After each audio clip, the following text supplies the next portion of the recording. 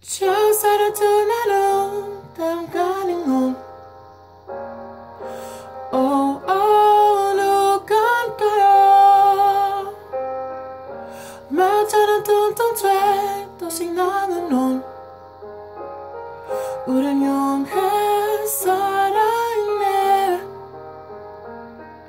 낯선 향한 매일 쓰는 건 좋은 곳 이 작은 얼굴 시선 너의 파도 반독에 날 잊은 존재로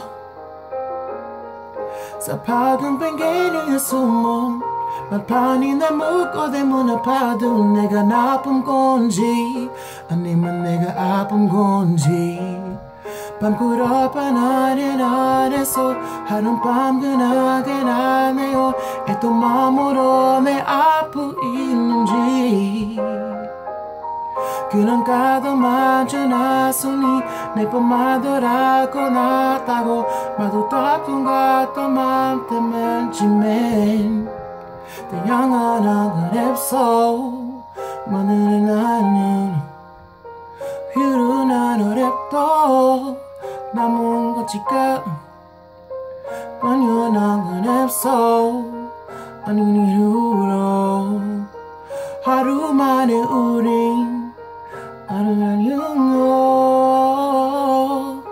저 서로 전하는 땡나는 넌 누굴까요? 말처럼 또도 돼 또 생각하는 건 우린 용해 살았네. 장세는 능가는 말이 누군가 가요. 말처럼 또도 돼 또 생각하는 건 유명해 살아가 있네.